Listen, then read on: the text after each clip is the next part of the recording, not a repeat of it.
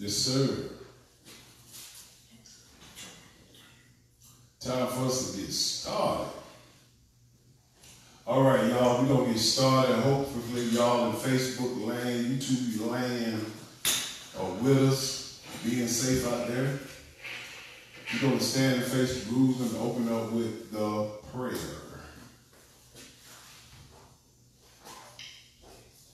Or the scripture, excuse me. Let my cry come near before thee, O Lord. Give me understanding according to thy word. Let my supplication come before thee. Deliver me according to thy word. My lips shall utter praise when thou hast taught me thy statutes. My tongue shall speak of thy word, for all thy commandments are righteousness. Yes. Let thine hand help me, for I would chosen thy precepts. I have longed for thy salvation, O Lord, and thy law is my delight. Let my soul live, and it shall praise thee, and let thy judgments help me. I have gone astray like a lost sheep. Seek thy servant, for I do not forget thy commandment. Praise the Lord. What scripture was that? Psalms 119, verse 169 through 175. Yes, sir. Good reading. First and foremost, we always like to give praise and honor to the God of Israel, which is Jesus. And we like to thank everybody for tuning in on the Lord's Sabbath day. This is the Sabbath day of the week, and where we give honor to God and come together on his holy day so we can get our instructions. Amen. So today, we're dealing with a topic for believers. And the topic is fight to get in the book of life. I don't know if many of y'all know God got a book of life that has you as a member of his church. But I want to make sure that we address this for the believers to always fight. And when I look at that, when I look out there in the world today and I see a lot of people who started this walk, who started walking believing in Jesus and his laws, they tried it, and when the fight came to them, they failed. And what I mean by the fight came to them, such as sin, whether it's a fight of lust, whether it's a fight of fornication, whether it's a fight of committing adultery, whether it's a fight of lying, stealing, killing, whatever it is, when that fight came to them, they failed. I'm here to tell you that it's okay to fail. But the problem is when you fail and you lose your fight to get back with the Lord, that defines who you are, which is a failure. God is our advocate. He said, once you accept Jesus as your Lord and Savior, Father, Lord, he said, I am your advocate to the Father. And by your failures do not define who you are. What defines who you are when you fight back the sin that took you down. Amen. Don't let that sin keep you down. And we gotta make sure we understand that as believers. Fight to get in the book of life. Every day we get up, it's never gonna be a time where you gonna say, my life is smooth. Don't think that simple thoughts won't get in your mind. Don't think that you won't sin. Don't think that people won't sin against you. It's what you do. It's how you respond to sin. And most of us today are failing at that. This lesson is put together to strengthen the believers. Fight to get in the book of life. So I want y'all to understand that. We're here to help you to understand this God's word. We're here to help. And a lot of times, God has his prophets writing about the failures that they have. His apostles wrote about the failures they have. They didn't quit. And I'm going to show you that. Like I said before, when you fall or you fall in sin, that doesn't define who you are. It's what you do when you fall in sin. Do you fight back or do you become a willful sinner? A believer, he's going to fight back and say, Lord, forgive me. Forgive me, I have sinned. Help me with it.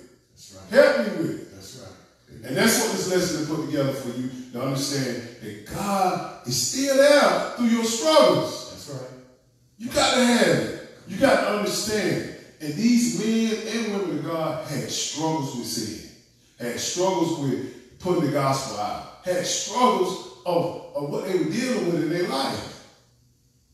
But as long as you and me don't give up on God, he's not going to give up on us. So we're going to get right into this lesson. Let's turn to Revelation chapter 20. We're going to start with verse 11.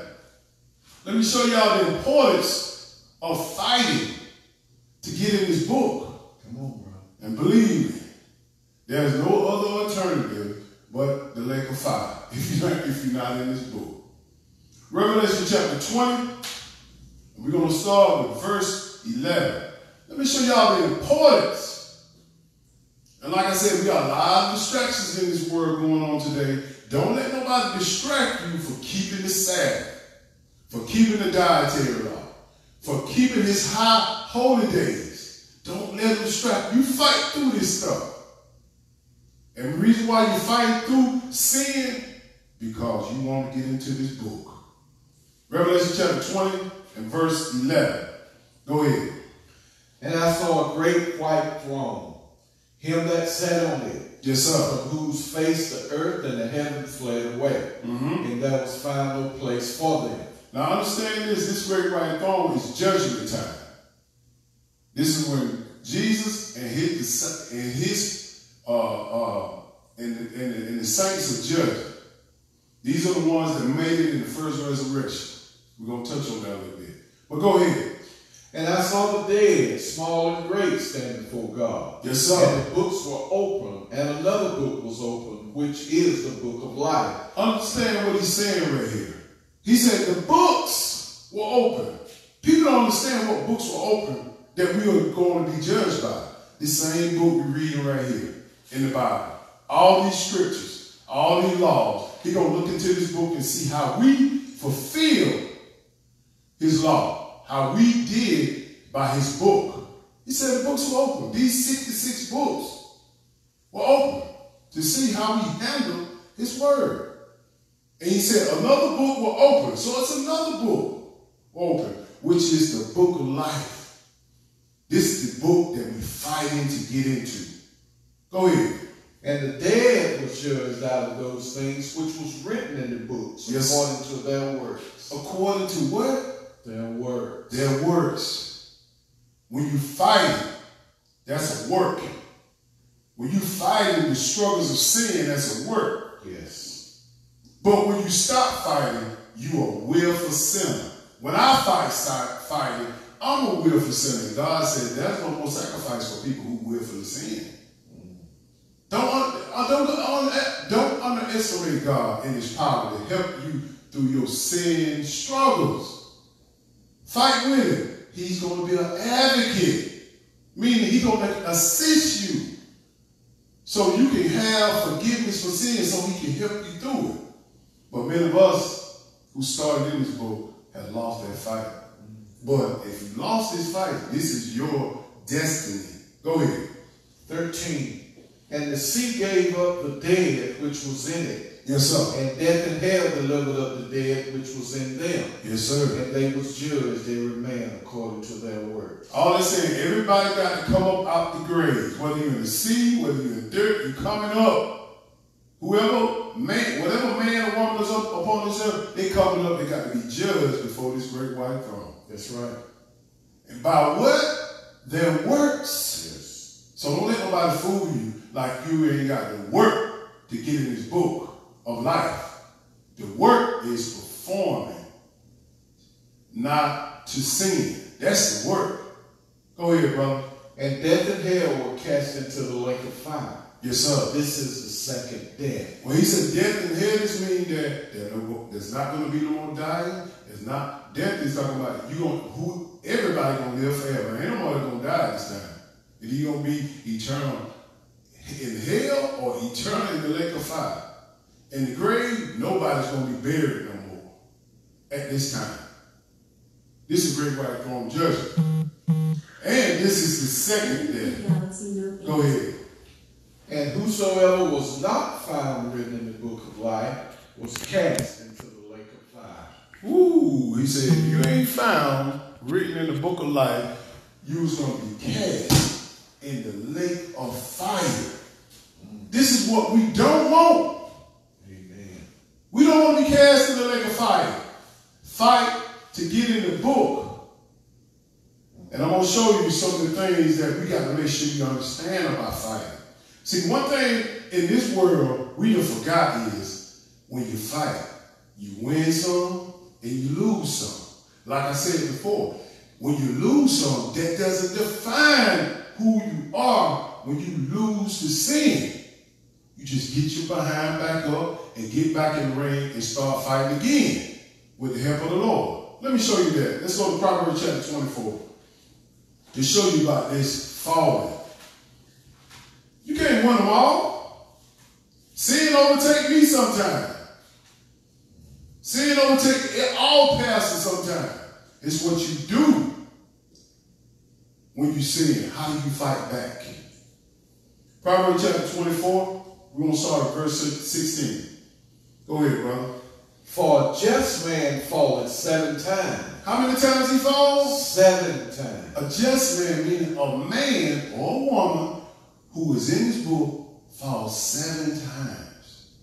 There can be a day, there can be an hour, this can be in a week. It all depends on how strong or weak you are of being a just man or woman. Go ahead.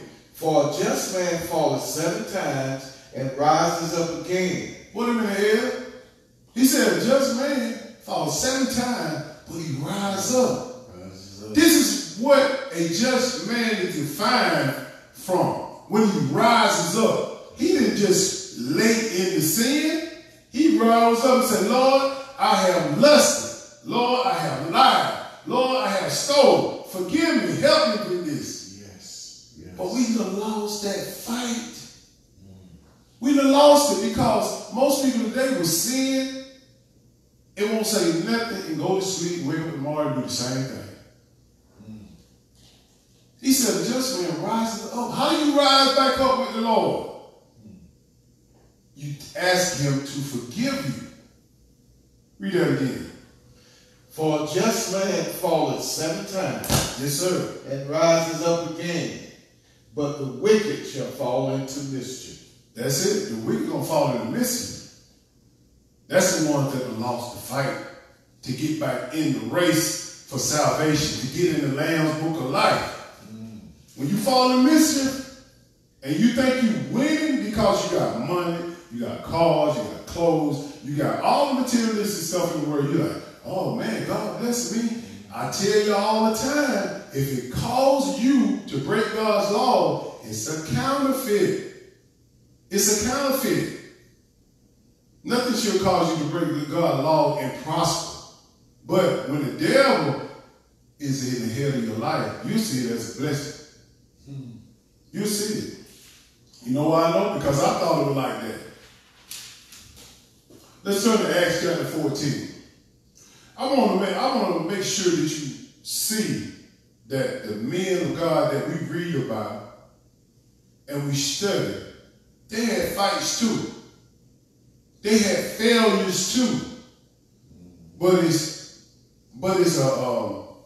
a teaching tool to see what the men and the women of God went through in the Bible so we can build strength from it. And how do we build strength from it? When we fall. We say, Paul failed, David failed, and look how they got back up and God helped them. Let's turn to Acts chapter 14. I just want to make sure that we understand that just because we call ourselves a Christian, just because we call ourselves a Sabbath keeper or a law keeper, don't think that you're not going to struggle with some sins. And you say, man, Jeff, I've been dealing with this sin for a lot of years. Yeah? I tell you, brother or sister, keep God first and hopefully he'll help you through it. There's a lot of brothers and sisters who were dealing with a lot of sickness for a lot of years. Like the woman with the issue of blood, she was dealing with that issue of blood for 15 years. But one day, God delivered her from it. Amen. One day, because of her faith. Let's look at Paul, Acts chapter 14, verse 19. Let's look at the falls that Paul had, or the fights that Paul had, so we can build some strength from it. Acts chapter 14, verse 19. Go ahead, brother. And there came thither certain Jews from Antioch and Iconium, Yes, sir. whom persuaded the people, and having stoned Paul, drew him out of the city, supposing he had been dead. Wait a minute. These Jews, Paul on people, and these men stoned Paul. Paul is the apostle that wrote the majority of the New Testament. He went through this. They stoned him and they thought he was dead. Go ahead. Howbeit, as the disciples stood round about him, he rose up and came into the city. And the next day he departed with Barnabas and Derbe. Let me ask you a question. Did Paul fall here?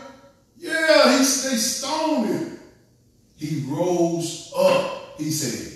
What did Proverbs chapter 24 say? A righteous man falls 7 times, but he rise up. Let's see what Paul did. Let's see if Paul said, oh man, you're trying to kill me, man. I ain't finna preach the gospel no more. Let's look at it. Go ahead. And when they had preached the gospel to that city and had taught many, they returned again to Lystra and to Iconium and Antioch. Wait a minute. Paul got stoned in that city, and they thought he was dead. And he returned back to the same city that stoned him. Yes. Man, look at how Paul is fighting. Paul said, I ain't worried about this. But he going through some pain. Like I tell y'all, it's not the pain that you go through that defines who you are. It's what you do when the pain hits you what defines who you are. Paul could easily say, man, I ain't going back over there no more. He went right back to the same city and did what? Preach the gospel. Preach the gospel. Go ahead, brother. 22. Confirming the souls of the disciples and exhorting them to continue in the faith. Yes, sir. That we must, through much tribulation, enter into the kingdom of God. Whoa. That's powerful. He said, through much tribulation. That's right. He said, through much tribulation, enter into the kingdom of God. Amen. These people inside these other churches are not preaching to you that you're going to go through some tribulation. You're going to go through some fights to stay in God's book. You're going to go through a lot of ups and downs. That's why back in the day when I used to go through my ups and downs, I used to get into my feelings. I used to try to make people hurt, pain them. But now I look at this thing, I say, okay, I'm better. I laugh at it when I go through a lot of these ups and downs, a lot of these tribulations. Because I'm looking at, God, what you trying to teach me? And he said in James chapter 1, he said, through all endurable temptation, it's to teach you patience. Patience. And a lot of us don't have patience when that fight comes. That's right. You got to fight your fight. That's why God said, look, you work out your own salvation through fear and trembling. I work out my own salvation through fear and trembling. I got to fight my fight, and you got to fight your fight to get in God's book of life. Period. Let's go to Acts chapter 16. We ain't done with Paul. Paul went through a lot. I'm going to show you the struggles and the fights that Paul went through. Acts 16, verse 16. When you get it, brother, go ahead.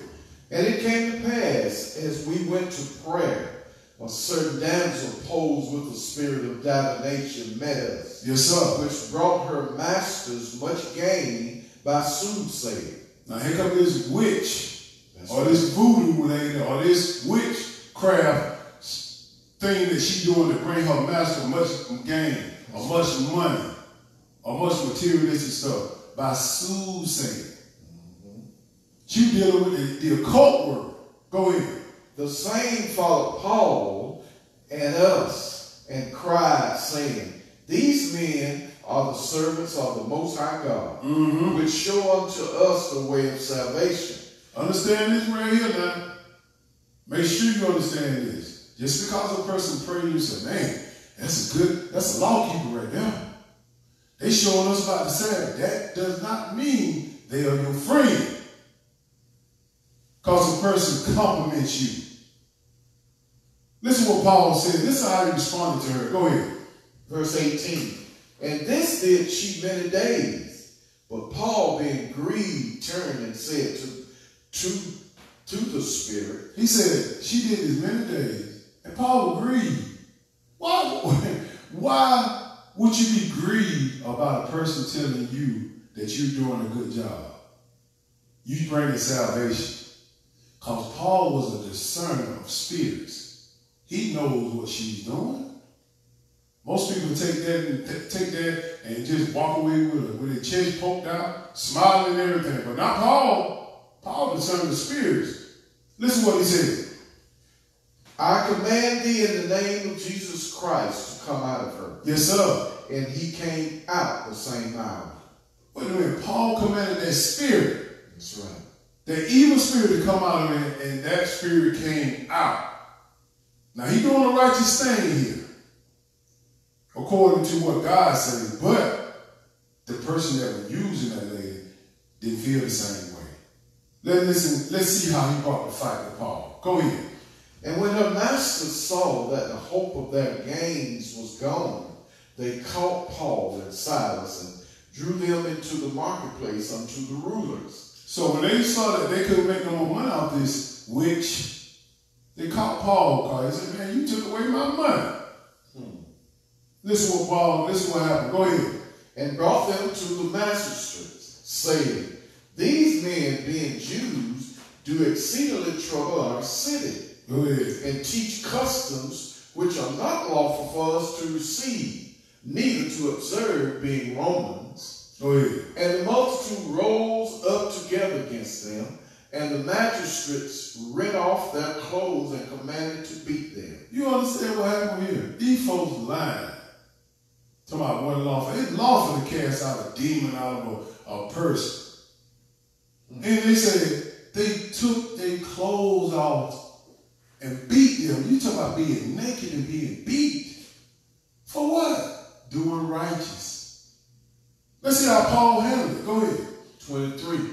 And when they had laid many stripes upon them, they cast them into prison, charging the jailers to keep them safe. So they did not only just beat them with many stripes. I mean, I'm talking about Paul received about 39 stripes 5 times. He said they didn't just beat them, they cast them into prison. This is written for our understanding. We went through none of this right here yet. But if we go through this stuff, this is how you respond to it. Go ahead. Verse 24.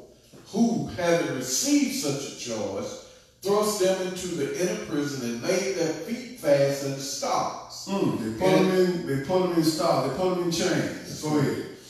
And at midnight, Paul and Silas prayed and sang praises unto God, and the prisoners heard them. Wait a minute. You mean to tell me this is the response of Paul and Silas? They sang praise? Absolutely, brother. Man, this power. That is power. They fight. This is how they fight. They showing us the example how to fight in the time of tribulation and pain. Many of us, we get in prison, we complain to the God. We complain until we ain't get enough food. I need my phone. I need to do this. I need to do that. No, Paul and Silas, they went to sing praise unto God, and the prisoners heard them, and somebody else heard them too. Go ahead. Verse 26. And certainly there was a great earthquake. Yes, sir. So that the foundations of the prison were shaken, and immediately all the doors were open, and everyone's bands were loose. Wait a minute, I wonder who caused the earthquake. God opened them doors up, and all of them could have ran out. Go ahead. And the keeper of the prison awakened out of his sleep. So the prisoner who kept him was asleep. Go ahead. And seeing the prison doors open, He drew out his sword and could have killed himself, supposing that the prisoners had been fled. So this man was about to kill himself because he knows the king over him was going to kill him for all these people escaping. He's the problem. But listen what Paul said. Go ahead. But Paul cried with a loud voice, saying, Do thyself no harm, for we are all here. He said, man, we all here. We ain't went nowhere. Don't kill yourself, brother. We all here.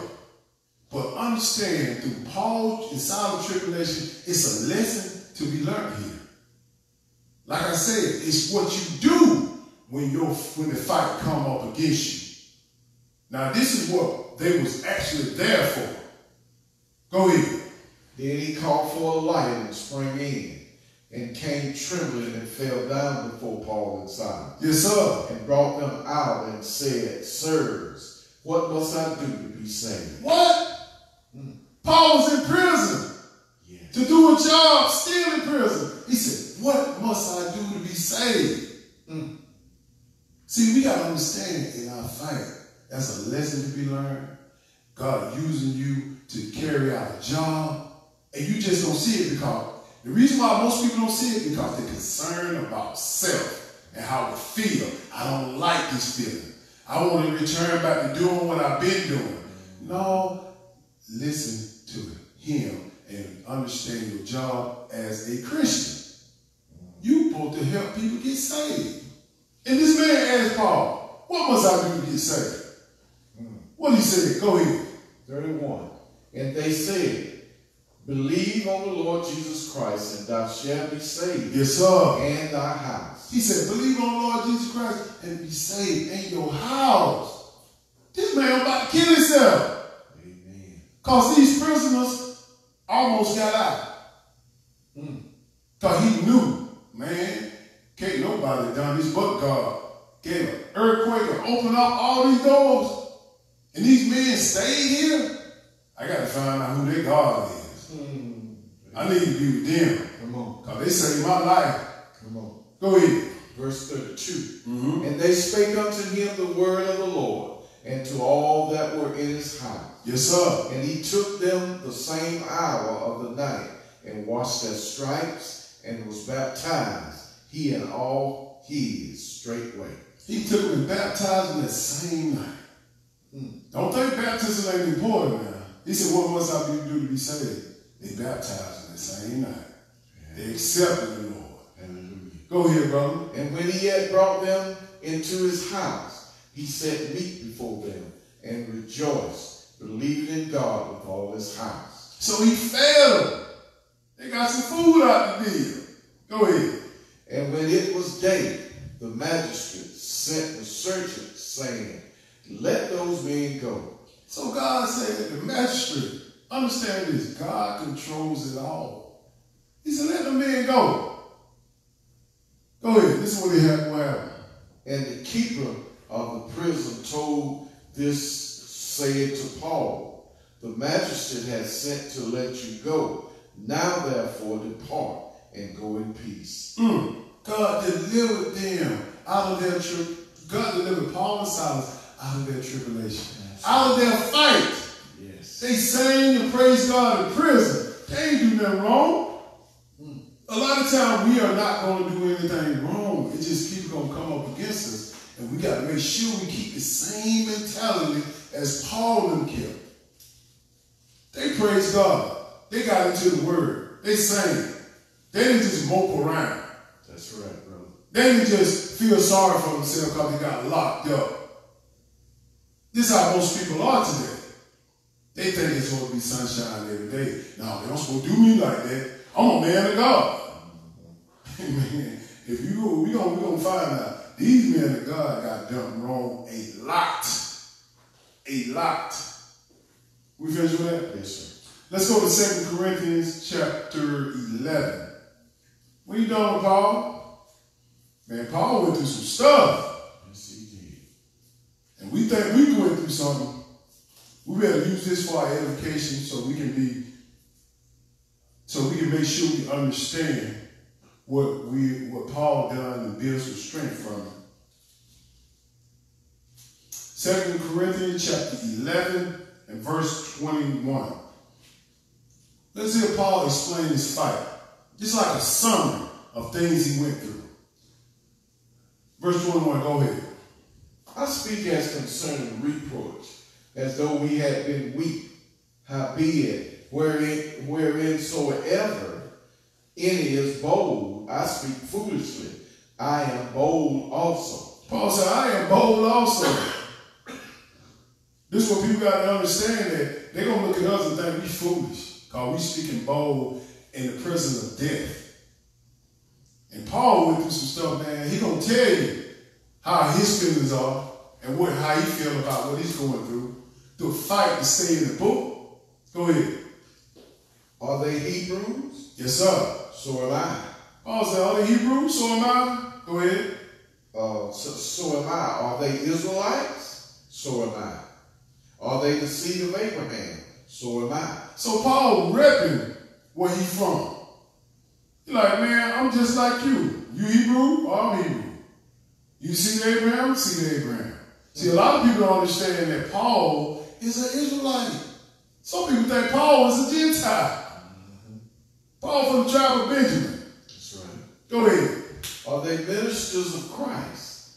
I speak as a fool. I am more in labors, more abundant, in stripes above measure, in prison more frequent, in death. Oh, Paul is repping what he been through.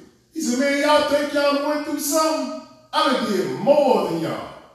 He said, I am more in labor, more abundantly, in stripes above measure, in prison more frequently, and in death often. Meaning he came up against death a lot. that's right. This is what Paul is saying about the fight to stay in the book. Paul said, I don't care what come up against me. I'm going to serve Christ foolishly if you think it's foolish. That's right. Amen. Go ahead, brother. Verse 24. Of the Jews 5 times receive I 40 stripes, save one. Woo! You understand what stripes are? You remember how you get a whooping by your mama with that switch? He said, I received 40 stripes 5 times. If this ain't a black man or Negro, who is it? That's what they've been doing. Even in slavery, they beat us on the backs.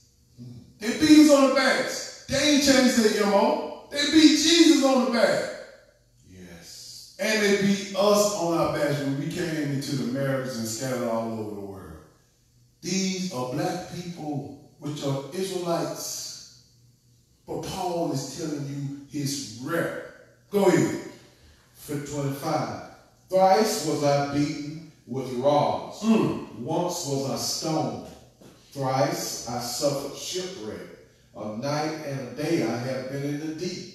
He telling you, man, he been beaten with. He said, once was I stoned. Thrice he suffered shipwreck. And night and day I have been in deep. And he been in the deepest sea. Night and day. When nobody even shipwrecked. Go ahead. In journeying often. In perils of waters. In perils of water. Understand this word. Perils mean danger. That's right. Danger. He been in dangers of waters. He said he been shipwrecked. And perils of robbers. I mean dangers of robbers and what else? In perils by mine own countrymen. Yes, sir. In perils by the heathen. In perils in the city. In perils in the wilderness. In perils in the sea. In perils among false brethren. Paul getting this fight coming in all directions. North, east, south, and west. He got this fight coming from his brothers. He got this fight coming to false prophets. He got this fight coming from countrymen. He got this fight coming all over. Yes. Paul said, man, look, man, I'm fighting to get in this book. Come on. I'm fighting to get in this book. And this is written for our edification so we can build strength from this. Man, we went through this stuff Paul going through. Go ahead, brother. 27. In weariness and painfulness, in watching often, in hunger and thirst, fasting often, in cold and nakedness. That sounds like serving God uncomfortable. Like I tell y'all all the time, when you serving God, you're going to be uncomfortable sometimes. When I'm serving God, I'm going to be uncomfortable sometimes. I'm not leaving myself out. This stuff is man, a lot of stuff gonna go down in the 3.5 year tribulation period that most of the world do not know about. That's right. Most. And a lot of them gonna have to serve God just like this because they waited too long to get in the wilderness. The wilderness gonna be shut down once Israel get in there. You're gonna have them angels outside. Don't let nothing in, don't let nothing out. This is some of the stuff that you're gonna have to go through if you're not in the wilderness at the time. And some we're going through now as a nation. Go ahead. 28. Besides those things that are without, that which cometh upon me daily, Yes, sir. care of all the churches. So Paul didn't leave his job.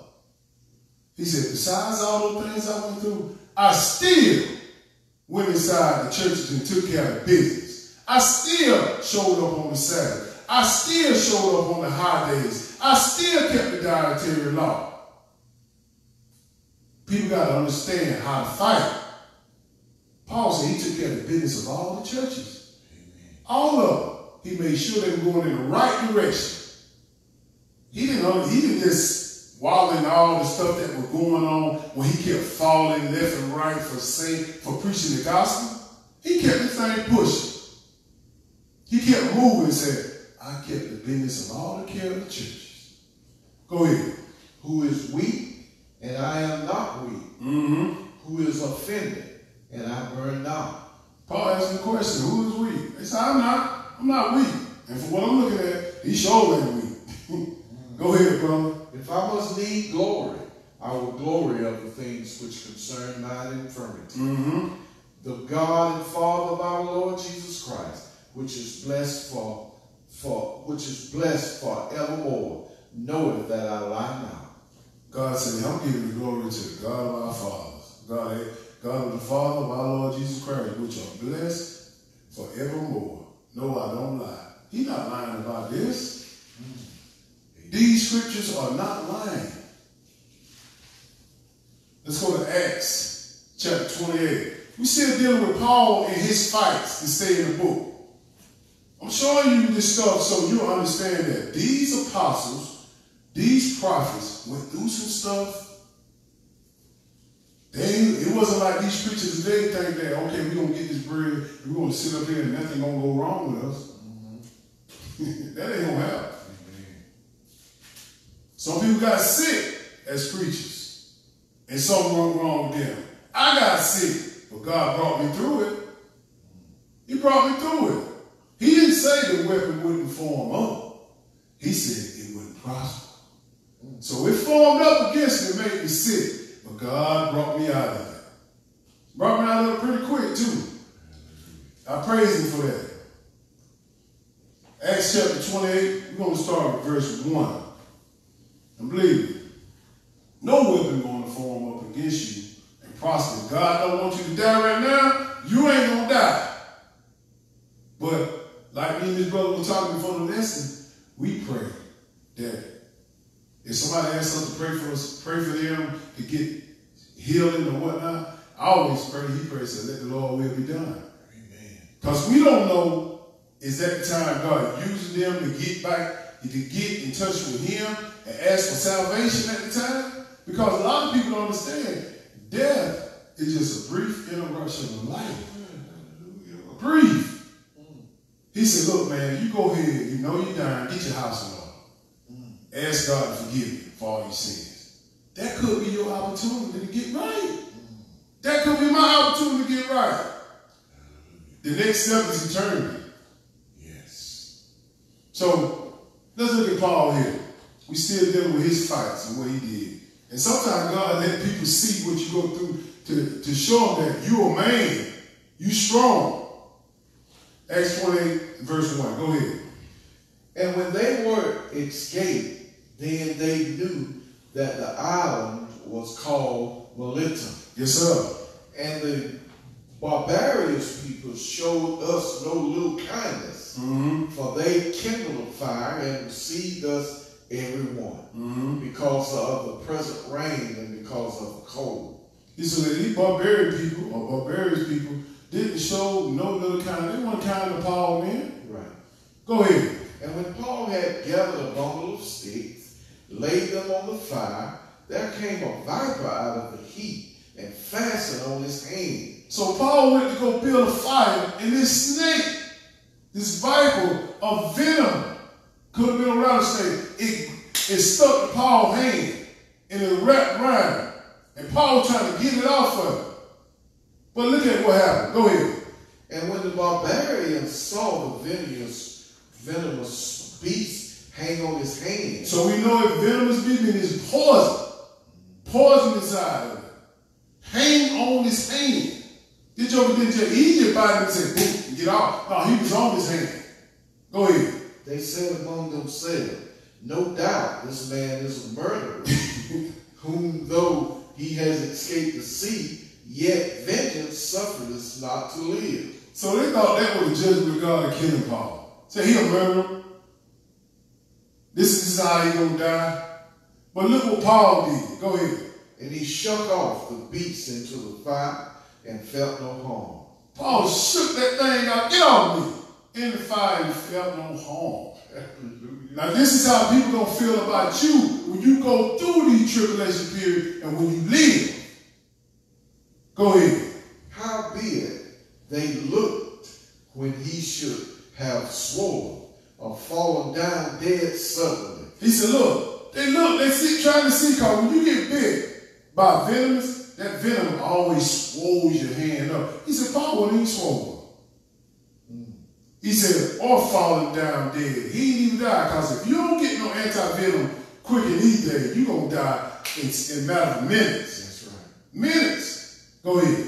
But after they had looked a great while and saw no harm come to him, they changed their minds and said that he was a god. Like I said, man, God uses certain things to make you look powerful. Make you look powerful. And some people confuse this as your faith in God is being arrogant. He think he know all that. He think he this. He think that. He done been through this and that. He think he's something. No. If I'm giving glory and Paul is giving glory to God, we are giving the power back to him. Just want people to see this right here, man. Paul shook the venom on, and look what they said. He's a God.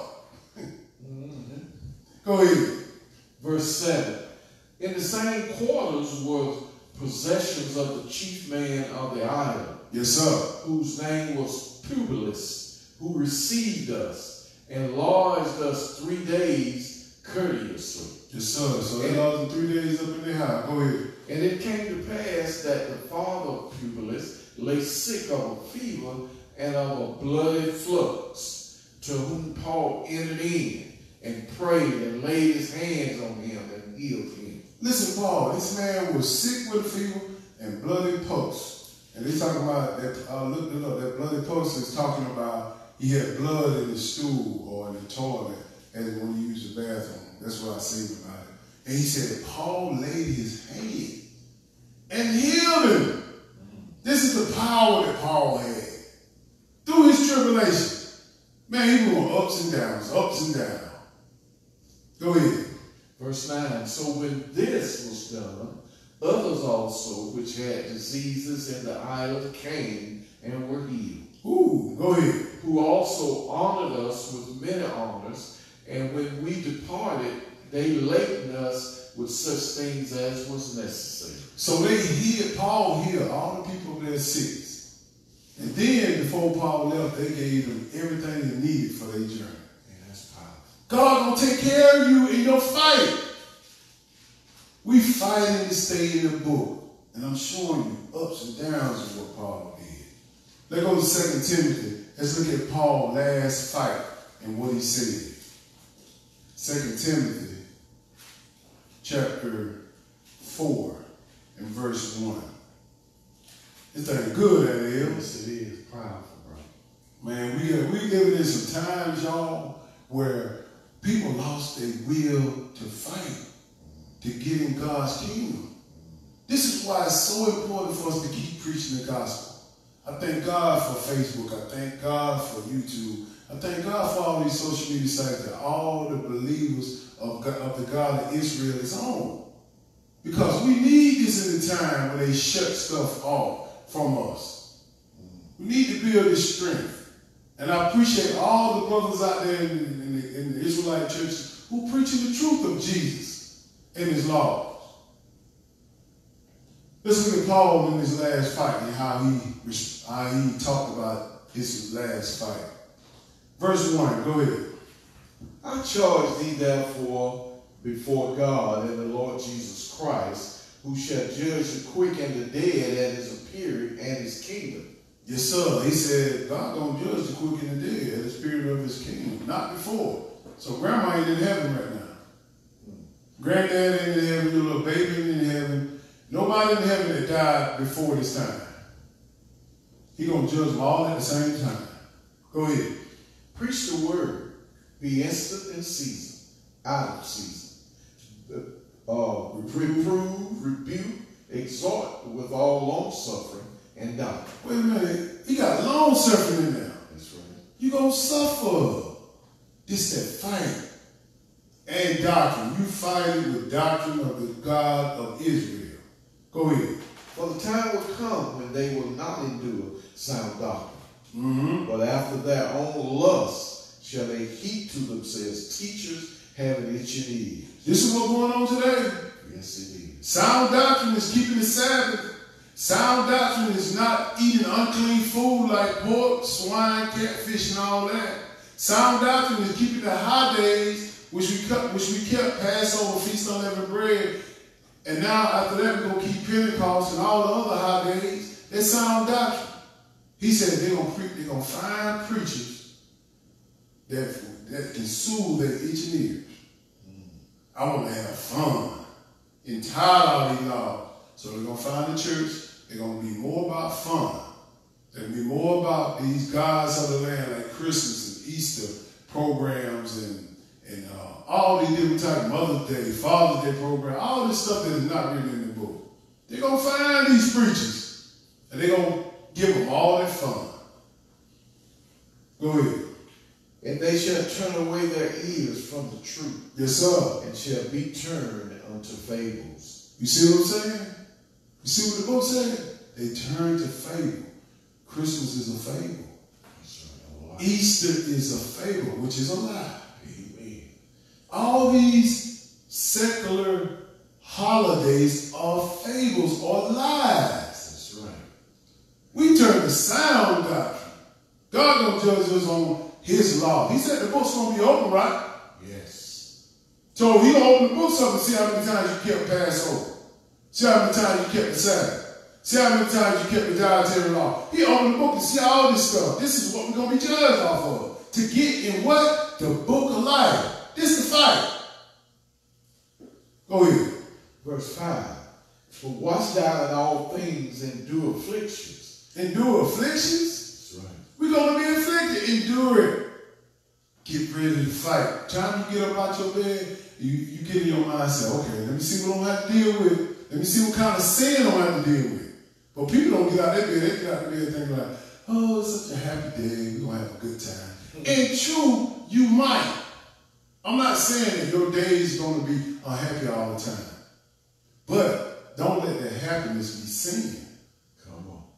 A lot of people let that happiness be sin because they want to feel good. Paul said, long suffering right here. If your happiness is sin, that means that you are following the devil. And you are God's book of life. Go ahead, brother. Do the work of an evangelist, make full proof of thy ministry. This is what we're doing. We're making full proof of our ministry. We're keeping this word popping. We're keeping this word going. Just because they told us we couldn't gather as a congregation, ain't nobody here for me and his brother. But our congregation is out there on Facebook land, YouTube land. We still gather. We're keeping it going. But most people say, well, we can't get together, so let's just shut the church down. Let's not preach anything. No, that ain't how we roll. Go ahead. Verse 6. For I am now ready to be offered. Yes, sir. And the time of my departure is at hand. Paul talking about his death here. Go ahead. That's right.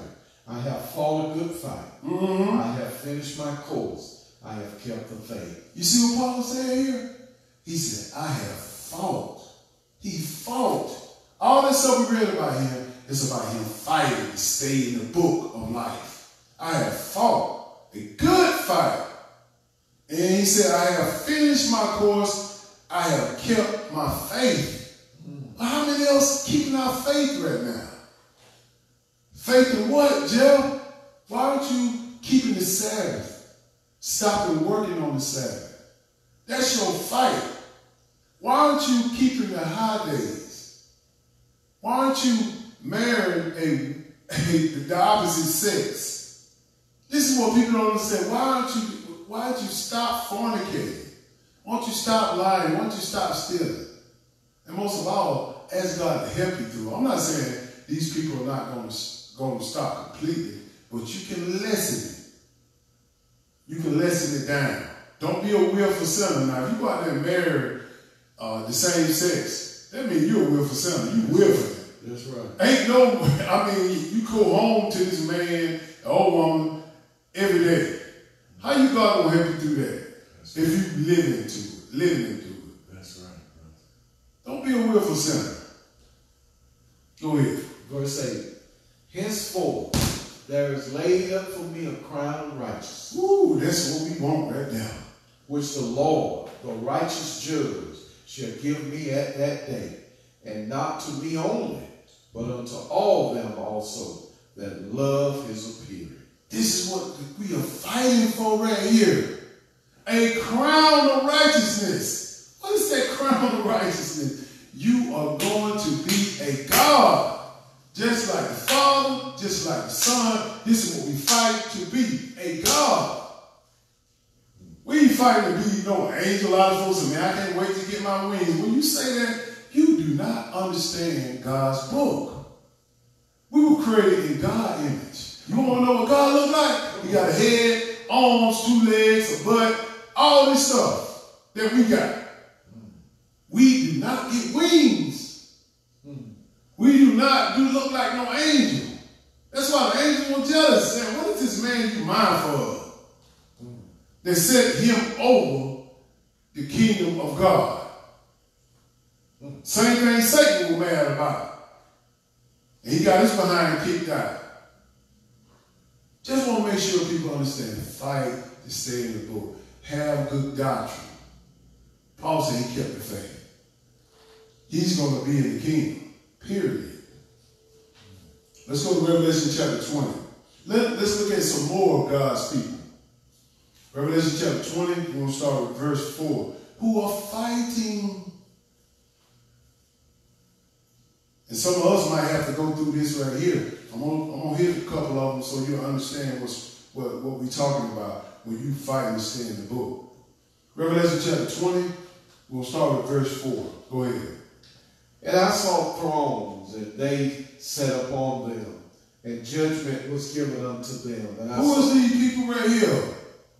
I saw thrones, and judgment was given unto them. These are people that make it in the first resurrection, brothers and sisters. They got the right to judge now. These are people that are going to judge at the great white throne judgment, the saints and Jesus. But before they get to that, now let's check out what they got to go through before they get these titles. Go ahead. And I saw the souls of them that were beheaded for the witness of Jesus. Wait a minute. He said, I saw the souls of them that were beheaded. These are the people that got the right to judge, got the right to be in the first resurrection. Go ahead. For the word of God, in which had not worshipped the beast, neither his image, neither had received his mark upon their forehead. And he also said these are the ones that didn't take the image of the beast and worship him, or not receive the mark in their right hand or their foreheads. And believe me, we come down to this right here. Go ahead. Or in their hands, and they lived and reigned with Christ 1,000 years. This is what we want right here. But before we get this, you notice a lot of people went through a lot of pain right here in this particular verse? Yes. This word, let's go here, verse 5. But the rest of the dead live not again until the 1,000 years were finished.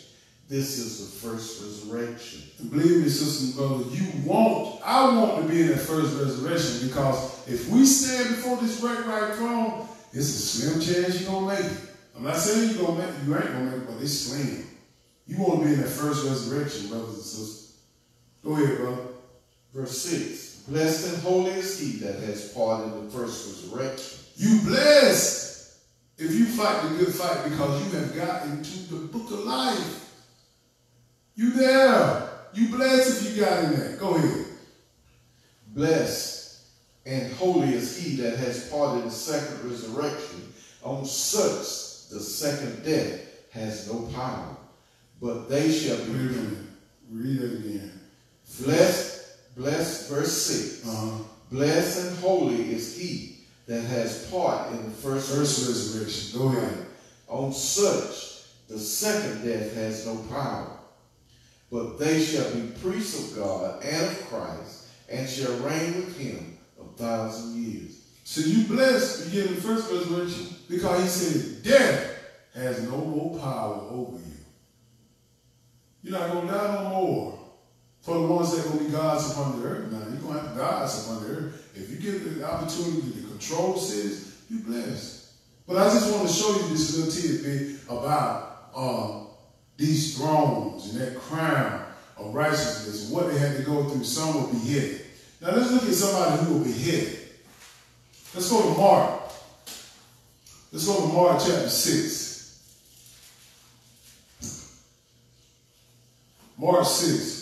Let's look at a man who lost his head because of the truth, and lust was the reason why he lost his head.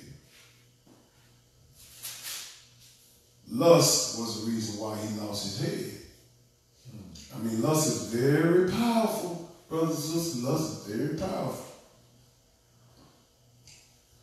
Let's go to Mark chapter 6 and verse 17. Go ahead, brother. And Herod himself had sent forth and laid hold upon John, Yes, sir. bound him in prison for Herodias' sake, his brother Philip's wife, for he had married her. Now understand, it's Herod. He married Herodias, which is his brother's wife. And John told him that you are committing adultery, brother. You are sinning. You got your brother's wife. You can't get your brother's wife. And believe me, this can sit good with Herodias. Go ahead. For John had said unto Herod, it is not lawful for thee to have thy brother's wife. He said, it ain't lawful for you to have your brother's wife. Go ahead. Therefore, Herodias had a quarrel against him, and would have killed him, but she could not. This was a very evil person, Herodias, very evil. Yes. And she wanted to kill him. Because of what? He telling the truth. He fighting. He said those ones that will be headed for the truth, whether you know or not, John will be headed. Let's see what happened. Go ahead. For Herod feared John, knowing that he was a just man and unholy, and observed him. And when he heard him, he did many things and heard him gladly. See, Herod, he feared John. He know he had the power of God. He didn't want to mess with him. But believe me, if there's always somebody who's a little slicker. And this wife of his, she was very slick. And she went down the low-down tactics to kill John. Let me show you the low-down tactic. Go ahead. Because John told Herod, that's your brother's wife, man. You can't do that. That's unlawful. Go ahead. And when a convenient day was come, that Herod on his birthday made a supper to his lords, high captains, and chief estates of Galilee. Now they celebrate Herod on the birthday. He made a good supper. Now he gonna have some stuff going on in that supper that his wife gonna put in place just to get him to behead John or to kill him. Let's see what she does. Go ahead. And when the daughter or the said Herodias came in, danced, and pleased Herod and them that sat with him, the king said unto the damsel, ask of me whatsoever thou wilt, and I will give it thee. Now this is what her mother did. She said, go in there and dance for him. He knows how, she knows how the king Herod looking at her daughter. So she knew he had some interest in looking at her because she told her to go in there and dance for him. And then lust for the girl or his daughter seeped in.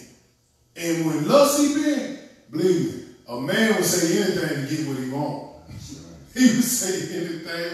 If you're a man out there and that lust feeling come on that woman you want, you will say anything. Let's see what happened. Go ahead. Verse 23. And he swore unto her, whatsoever thou shalt ask of me, I will give it thee unto the half of my kingdom. Boy, this man was so lustful for that girl. Yes. He said, I'm going to give you up to half of my kingdom. Boy, that was a big time strip tease she did. For him to say half? That's right. Woo! Go ahead. And she went forth and said unto her mother, what shall I ask? And she said. So she went forth and said, I don't know what to do. Her mama know what to do because she know exactly how her husband going to respond to her dance.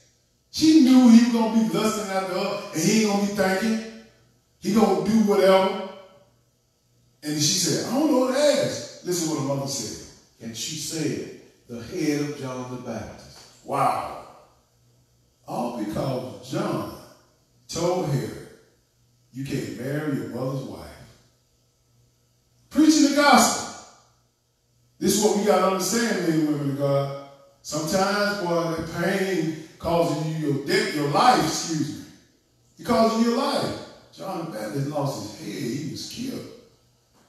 Now, Herod, he didn't really want to do this.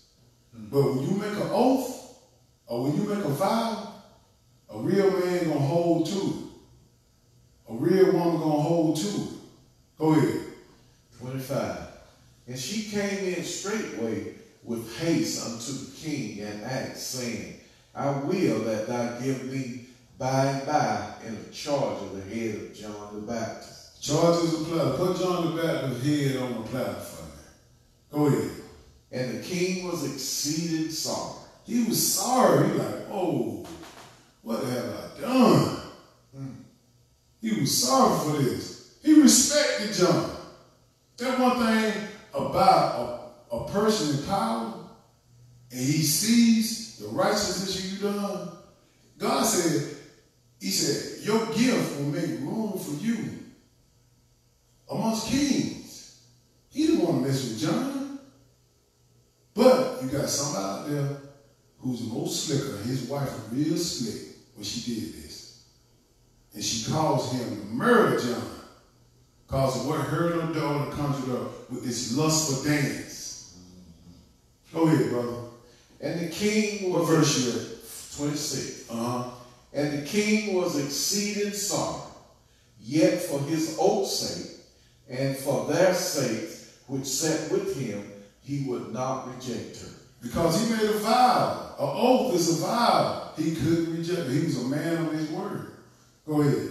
And immediately the king sent an executioner and commanded his head to be brought. And he went and beheaded him in the prison. He went in there and beheaded him in the prison. Go ahead. And brought his head in a charger, gave it to the damsel, and the damsel gave it to her mother. And when his disciples heard of it, they came and took up his corpse and laid it in a tomb. You see that fight? John fight cost him his life. But he fought to stay in the boat. He didn't turn from what he said. He was preaching hard. That woman wanted to get rid of John because the king respected him. That's right. And she knew, hey, if he respect him, he might kick me out. He might kick me out. He might do something like, hey, I might lose my queenship if he keep talking to him. And she knew she had to get rid of him. Amen. Let's go back to Revelation chapter 20. Let me show you something else. We got to fight to stay in the book. I'm going to show you another thing too, another thing that happens to disciples. Revelation chapter 20, verse 4. Read it. And I saw thrones, and they sat upon them, and judgment was given unto them. And I saw the souls of them that were beheaded for the witness of Jesus. Now we saw one that was beheaded. We read about John. We saw that example. So we should draw strength from that. Go ahead. And for the word of God, and which had not worshipped the beast, neither his image, neither had received his mark upon their foreheads or in their hands. And they lived and reigned with Christ 1,000 years. Now this image, that this person that he said he saw the ones that didn't he said which had not worshipped the beast. The beast is talking about this false prophet, the man of sin, or this king. They're gonna rise up in our day. This is our day right here. And he said neither his mark, neither his image, neither his mark in the right hand or the forehead. He said, look, these are the people right here that's gonna go through our time that not going to worship the image. They're going to make an image of the beast. And it's going to be like a robot. And they're going to walk and talk. And you're going to have to bow down and worship it. Every time you see it. If you don't bow down and worship it, you're going to die. Now these are the people he said going to have a right to thrones. And this ain't nothing new. They done this before in Daniel's day. Let me show you. Daniel chapter 3. I'm going to show you. They done the exact thing, same thing to Daniel. That's why God said you cannot throw away the Old Testament. You got to read both books. So you'll see the example. And how these kings in these last days going to act. How this man of sin going to act. Let's look at Daniel chapter 3 and verse 1. Let's look at Nebuchadnezzar and his image that he built in his day and how the men of God fought him off. Verse 1, go ahead. Nebuchadnezzar, the king, made an image of gold, whose height was 60 cubits. Yes, sir. And the breadth thereof 6 cubits. He set it up in the plain of Dura, in the province of Babylon. And Nebuchadnezzar made an image in his day. Ain't nothing new. If you want to know how God handles stuff in the future, go back to the past. We going back to the past. We're looking at Nebuchadnezzar doing the exact same thing, which is making a statue or an image of himself. And he wanted people to bow down. This going to happen in our day. Go ahead. Then Nebuchadnezzar, the king, sent to gather together the princes, the governors, and the captains, the judges, the treasurers, the counselors, the sheriffs, and all the rulers of the province to come to the dedication of the image which Nebuchadnezzar the king had set up. He said, I want all y'all to come here and see what I'm planning to do. All the powerful people, look, this is my image. I'm showing it to you, and I want everybody to bow down and worship. Go ahead. Then the princes, the governors and captains, the judges, the treasurers, the counselors, the sheriffs, and all the rulers of the province was gathered together unto the dedication of the image that Nebuchadnezzar the king had set up. And they stood before the image that Nebuchadnezzar had set up. Yes, sir. Then Herod cried aloud, to you it is commanded, O people, nations, and languages. So in peoples, nations, and languages, everybody heard what Nebuchadnezzar said about this image. In every language. He wanted everybody to know, look, man, you bow down to this image that look like me. This going to happen in our day. Go ahead. That at what time ye hear the sound of the cornet, the flute, the harp, the sackbut, psaltery, image. He wants you to fall down. And the Hebrews knew from the law, look, man, The first commandment said, have no other gods before me. I ain't finna bow down to that. They knew that. That's right. This is what Nebuchadnezzar did. Go ahead. And whoso falleth down and worshipeth. Whoso falleth not down. And whoso falleth not down and worship shall the same hour be cast into the midst of a burning fiery furnace. Ooh, that's a fight right there, buddy. Yes. That's a fight right there. He said, look, man, if you don't fall down and worship, I'm going to put you in a burning furnace. I'm going to burn you alive. Let's see what happens. Go ahead. Therefore, at that time, when all the people heard the sound of the cornet, flute, harp, sackbut, psaltery, and all kinds of music, all the people, the nations, and the tongues fell down and worshiped the golden image that Nebuchadnezzar the king had set up.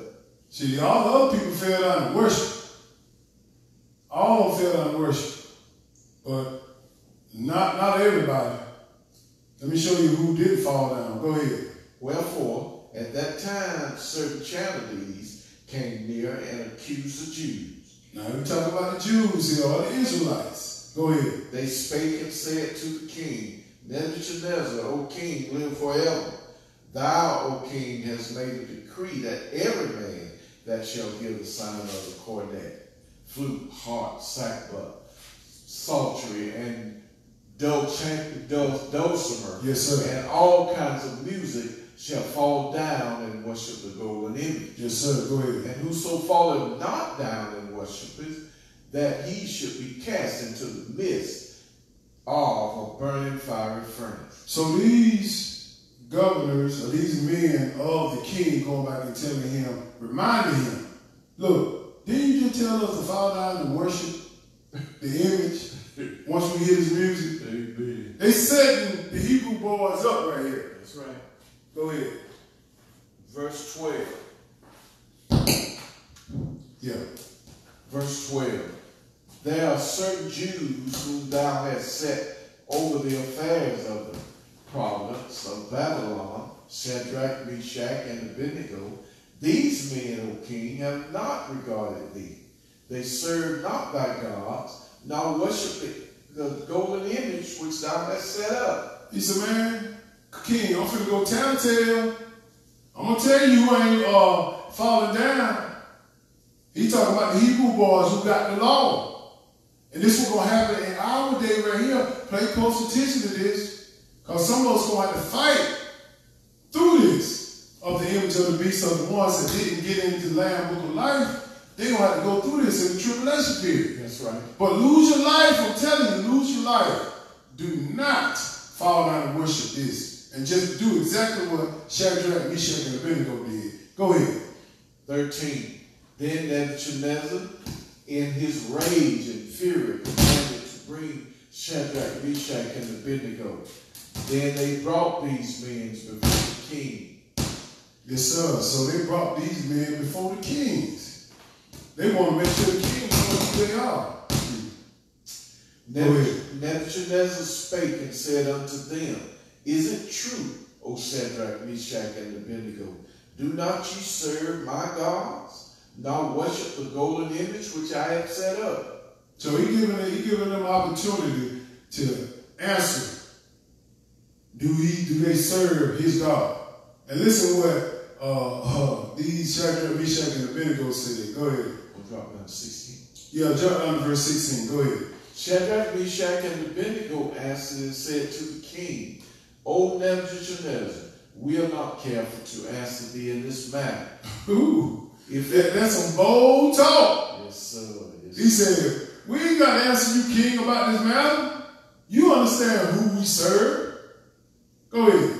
If it be so, our God, whom we serve, is able to deliver us from the burning fiery furnace, and he will deliver us out of thine hand, O king. That's some faith right there, buddy.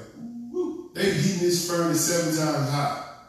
He said, if it be so, our God will deliver us. You notice what the word said? The word said, he said, if. So that on the other side of if, they was ready to die.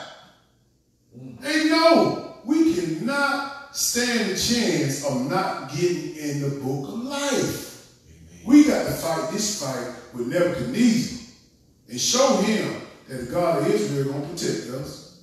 And if not, we still going to get in this book of life. Go ahead. Verse 18. But if not, be it known unto thee, O king, that we will not serve thy gods, nor worship the golden image which thou hast set up. Believe me, we ain't going to serve these gods that they set up now. We serve the God of Easter, Christmas, Thanksgiving, all these gods. They got Cupid, Valentine's Day, all this. So we ain't serving this God now. But it's going to come a time in our day where they're going to do exactly the same thing in Nebuchadnezzar. They're going to make an image of the man of sin and say, look, every time you see it, you better be bowing down. It's going to happen in our day. And I'm going to show you. Go ahead. Verse 19. Then was Nebuchadnezzar full of fear, and the form of his visage was changed against Shadrach, Meshach, and Abednego. So he's a real man, full of fear. He's real man. Go ahead. Therefore he spake and commanded that they should heat the furnace 7 times more than it was wont to be heated. This thing was heated 7 times more. Let me show you how much heat was in there. Go ahead.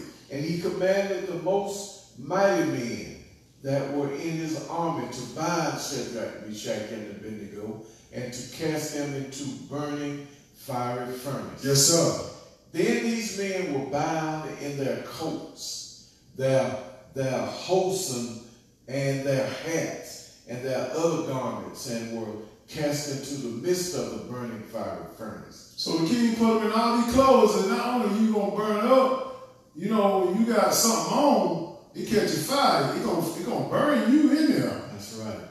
His clothes going to catch a fire. He put them all in their clothes. Go ahead, brother. Therefore, because the king's commandments was urgent, and the furnace exceeded hot, the flame of the fire slew those men that took up Shadrach, Meshach, and Abednego. And these men died trying to commit murder. And they got killed. That's right. They got killed because of the king. Now, I'm telling everybody this too, man. When you in the military, you better make sure, in this day right here, you better make sure that you understand that your military boss don't overrule God's law. Because in the last day, these militaries going to run it. And the people that are in the military, y'all going to be a part of this, of killing people. Exactly. Law enforcement going to be a part of this. You ain't going to be a part of this. They're going to kill you or get you out the way.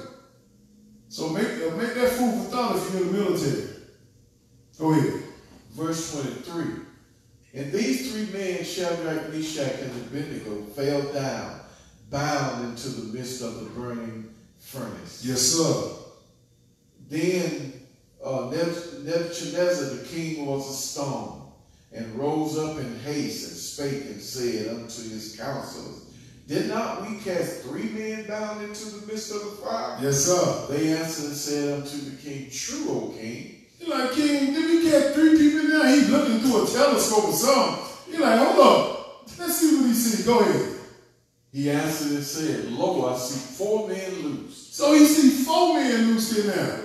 Loose, 4 men. Go ahead. Walking in the midst of the fire, and they have no hurt. And the form of the 4th is like the Son of God. Ooh, so Jesus showed up in that thing. It could have been Jesus. He said the form of a man or an angel. We don't know. That's right. We just going off his testimony. Hallelujah. Jesus showed up. Hallelujah. Anytime they did not waver from their faith. They fought through that. Come on, bro. This is what we got to do, y'all. Hallelujah. This is how we fight to stay in the book.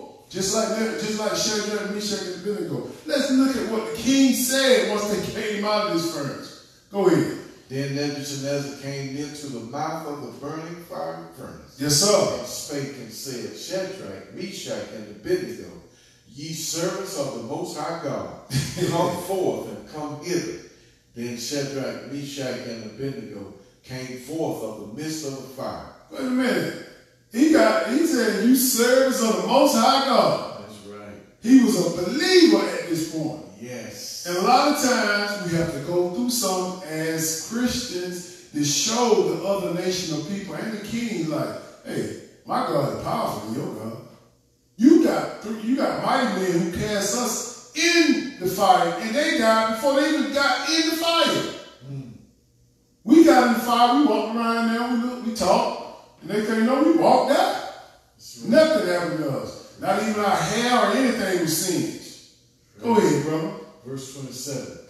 And the princes, governors, and captains, and the king's council, being gathered together, saw these men upon whose bodies the fire had no power, nor was an hair of their heads singed, neither were their coats changed, nor the smell of fire had passed on them. Ooh, you understand what he's saying?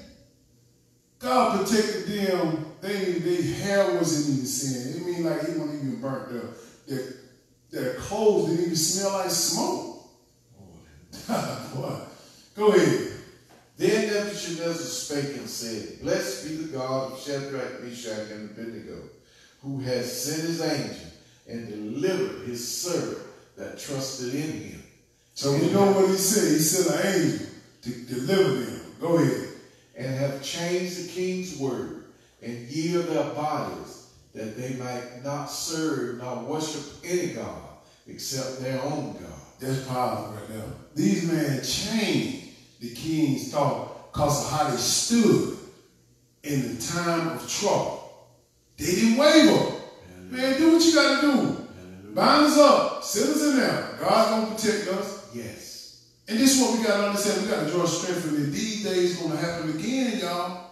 And I'm going to show you that. Go ahead. 29.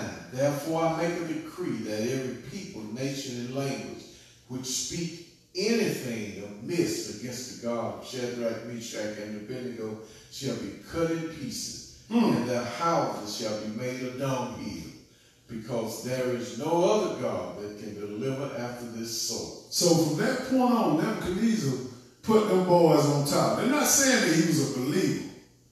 Nebuchadnezzar was all about power. If you got the power, and he see you got the power, he was a businessman. He's like, hey man, we're gonna roll with what these Shadrach and Meshach doing now. We ain't seen nothing like that before. Absolutely. We need this power on our side. And that's how these presidents, these governors, these dictators, if you got a gift from God, they will use it. So we got to make sure that some of us going to be called up and they're going to ask us questions. How do y'all get through this? What do y'all do? Go ahead. Verse 30. Then the king promoted Shadrach, Meshach, and Abednego in the province of Babylon. So they got a promotion through all that. Like I said, the weapon might form up against you, but it didn't prosper. They got promoted after this. But let's see this mark of the beast in our day. Revelation chapter 13. Believe me, if we're not aware of this from the old, and when they come upon a lot of people, they're going to bow down, they're going to worship. You know why most people don't bow down and worship? Because they want to be comfortable. They tired of pain. They don't want to be uncomfortable. They don't want to be uncomfortable. Revelation chapter 13 and verse 11. Let's look at this man of sin coming on the scene. What he's going to do? He's going to do the exact same thing that Nebuchadnezzar did. Go ahead.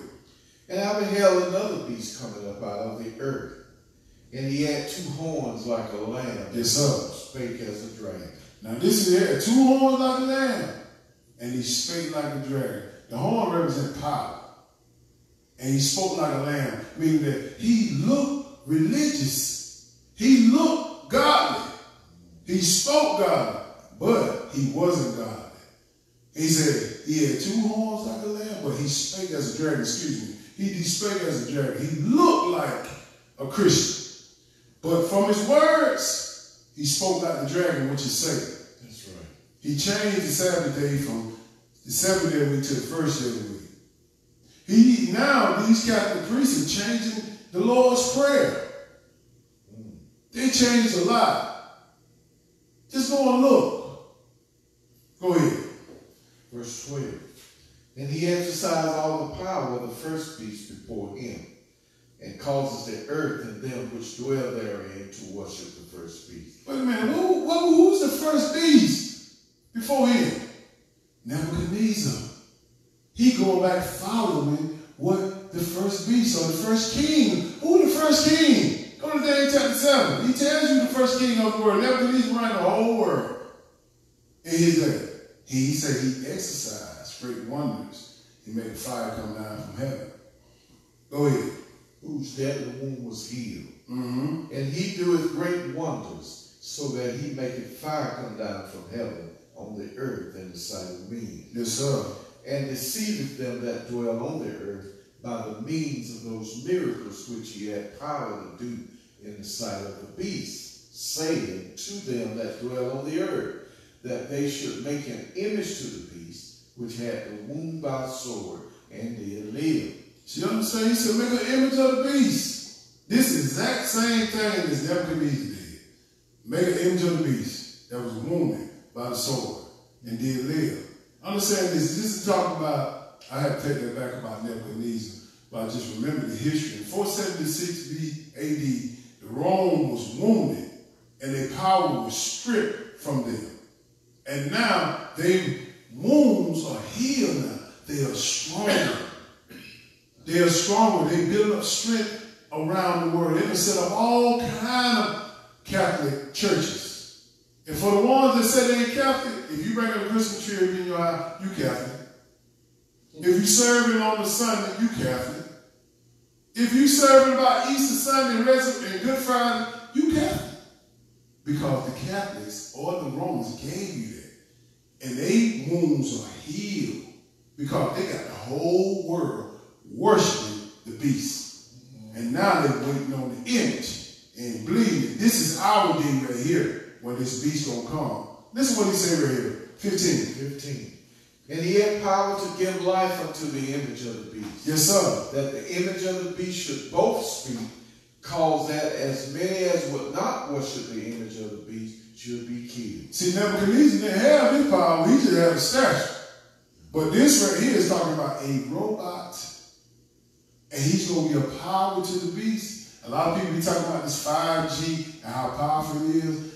And believe me, they set up this world so it can be controlled by robots. I did a lesson on that about the mark of the beast and how these robots are being made soldiers, how these robots are being made pastors in churches. All this stuff is online right now. And believe me, they need one big computer to bring life to all of it. And that's what we're talking about. They're going to build this image. If you see that image in your area and you don't bow down and worship it, this is what's going to happen. Go ahead. And he calls all, both small and great, rich and poor, free and bond, to receive a mark in their right hand or in their forehead. Oh, okay, right. He said, first, he said, causing that as many as will not worship the image of the beast should be killed. If you are not going to worship that image or that robot, once it come down, or you bow down and worship it, you're going to be killed. And he said he causes all, both small and great, rich and poor, free and bond, to receive a mark in the right hand and the forehead. So he's looking for that mark. He's looking for that mark. Some people say the computer chip. Hey, I don't know. Whatever it is, you don't let nobody put nothing under your skin. And the reason why they want this mark under your skin, this is the reason why. Go ahead.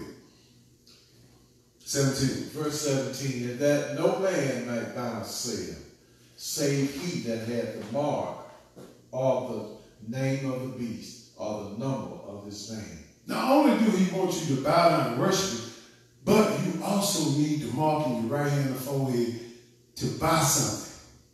Folks say, this ain't really important. Yes, it is. Right now, if you pay your house off, got to pay for, and folks say, well, they can't take my house. Oh, yes, they can. Because, guess what? You still got to pay taxes. Folks say, well, they can't take my car. Oh, yes, it is. You might have paid the car, but you still got to pay for a tag. Oh, man, I can go ahead and buy me some land, and then I can put me a farm on that land. wait a minute. You can buy the land, but you still got to pay taxes on the land. That's right. So this man got you in a catch-22 here. If you're thinking about surviving in this Babylonian system, or when the man of sin steps on the scene, you're going to have a hard time surviving. I'm not saying that people are not going to come through this great tribulation period that don't get in the wilderness. But your best bet to make sure you get into the wilderness at this time. This is how we fight the good fight of faith, by making sure we understand our transportation and get in the place of safety. But these people right here, they got caught. They got caught. And now you got to deal with worshiping the beast and taking his mark so you can buy and sell and get food. I just want to make sure you understand, we got to fight the good fight of faith to get in the book of life. And believe me, if you don't understand about this image in the last day, you're going to bow down and worship. Because most of us, Israel, we serve God by our bellies. And you can't buy or sell, you can't eat. Shoot, man, Israel going to do what it takes to eat. I don't know what you call over here. Let's go to John chapter 15. This is the last one. I'm going to show you that Jesus told us the same stuff he went through, we're going to go through the exact same thing. And believe me, we got a job to do. This is our job as pastors of the God of Israel church, to teach the people how to fight, to get in the book. But if you never teach your congregation that all of this stuff is going to come about, and when it hit them, their mind going to go crazy. And they're going to say, well, God, you got to understand, I got to eat. Give me that mark, man. Give me that mark in my right hand and my forehead. Give it to me. He understands, no, he won't. He said, if you take that mark in your right hand and your forehead, you are in that lake of fire. Doom. Good. Doom. But let's look at something here. John chapter 15, verse 15. We got to understand our job. And Jesus chose us to do a job. You didn't choose Jesus. I didn't choose Jesus. Come on. He chose me. Ooh, I thought I chose him. I thought I chose him. John chapter 15, verse 15. Go ahead, brother. Henceforth I call you not servants, for the servant knoweth not what his Lord doeth. Yes, sir. But I have called you friends, for all things that I have heard of my Father, I have made known unto you. And how has he made this known to us? He written it in a book. And he giving the testimonies. He telling us to read.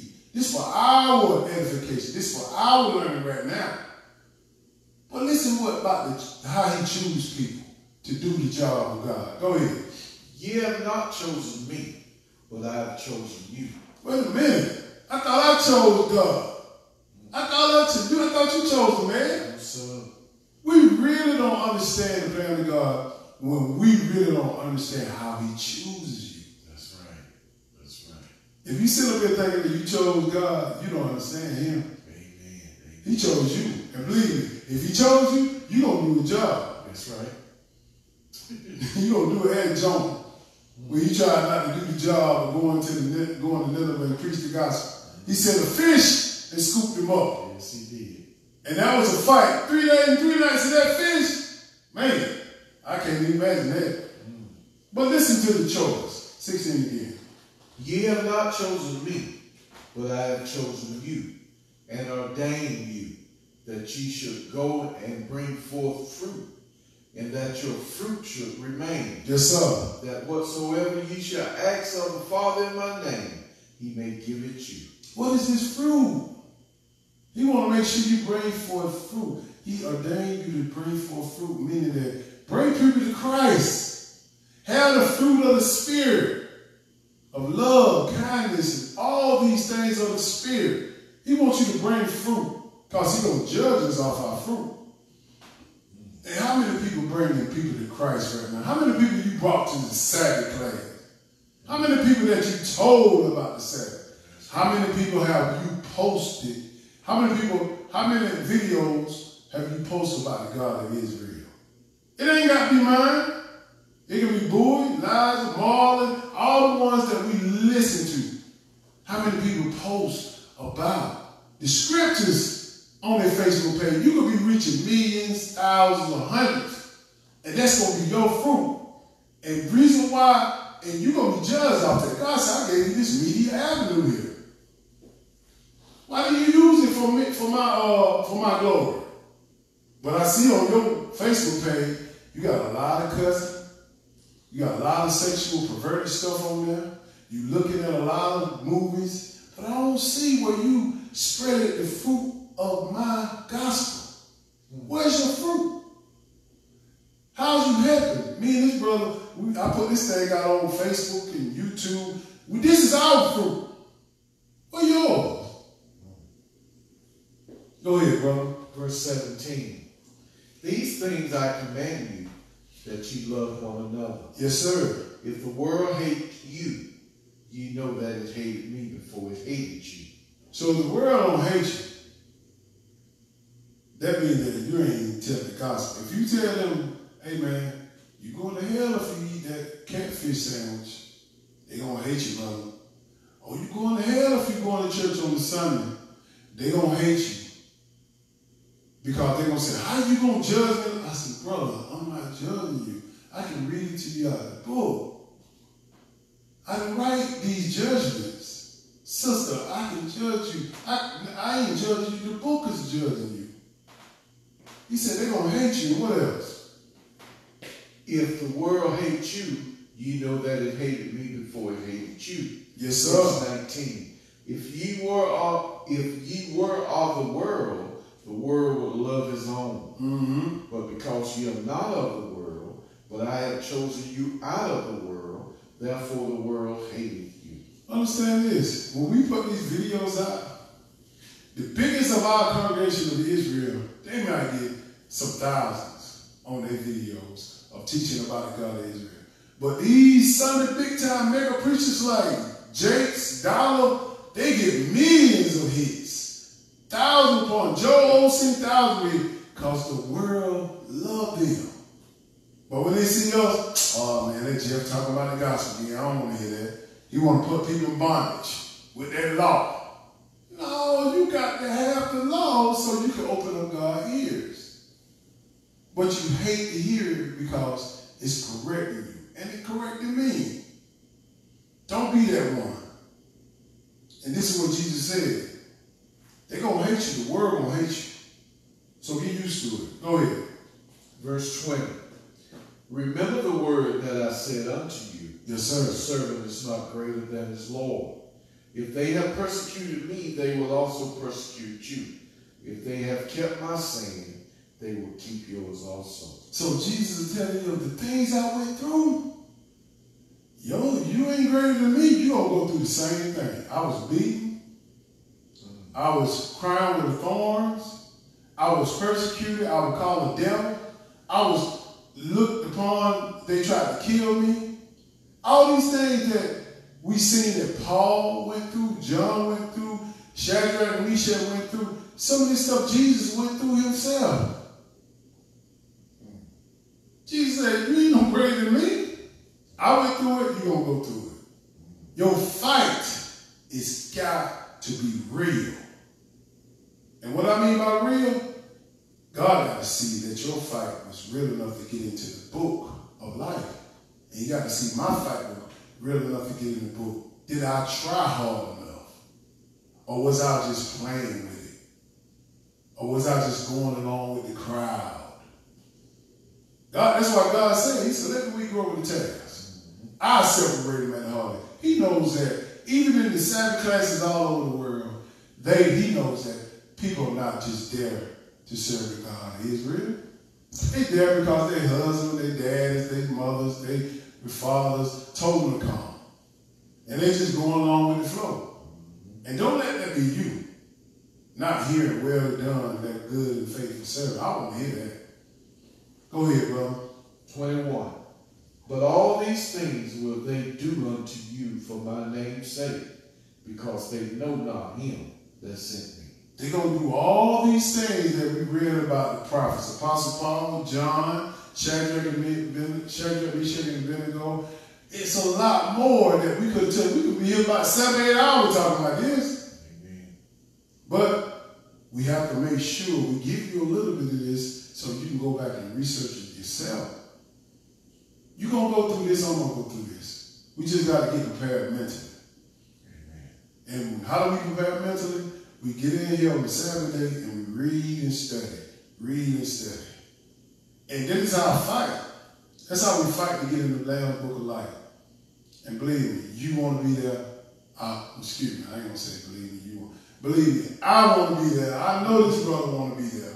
Amen. So we fight to put out videos. We fight to put this word out. Amen. So I hope everybody understands about fight to get in the Lamb's Book of Life. And also, don't forget, we got Pentecost coming up. It's going to be May 31st. Right. Make sure you remember that. Fight to remember that. Put it on your calendar. So I hope everybody got some understanding. We're going to stand and we're going to close out with the prayer, Lord's Prayer.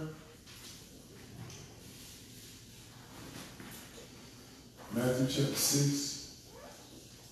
It's so good to know that we're doing what we're supposed to do. Amen.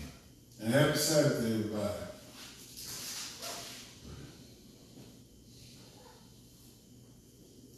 After this manner, therefore, pray ye, Our Father which art in heaven. Our Father which art in heaven. Hallowed be thy name. Hallowed be thy name. Thy kingdom come. Thy kingdom come. Thy will be done in earth. Thy will be done in earth. As it is in heaven. As it is in heaven. Give us this day our daily bread. Give us this day our daily bread. And forgive us our debts. And forgive us for our debts. As we forgive our debtors. As we forgive our debtors. And lead us not into temptation. And lead us not into temptation. But deliver us from evil. But deliver us from evil. For thine is the kingdom. For thine is the kingdom. And the power. And the power. And the glory. And the glory. Forever. Forever. Amen. Amen. Praise the Lord. Praise the Lord. Praise the Lord. Praise the Lord. Praise the Lord God of Israel. Praise the Lord God of Israel. In Jesus' mighty name. In Jesus' mighty name. Hallelujah. Hallelujah. Hallelujah. Hallelujah. In Jesus' mighty name. In Jesus' mighty name. Amen. Amen. Yes, sir.